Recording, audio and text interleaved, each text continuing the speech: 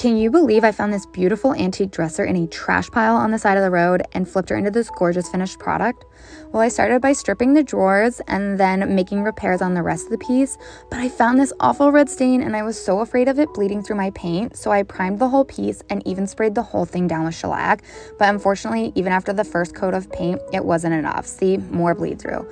So I added more shellac and a second coat of paint, but it was still bleeding through and I didn't love this gray, so I added a darker green color and then I focused on the drawers, sealed everything, and took her from this to this. And now she is so pretty. Follow for more flips.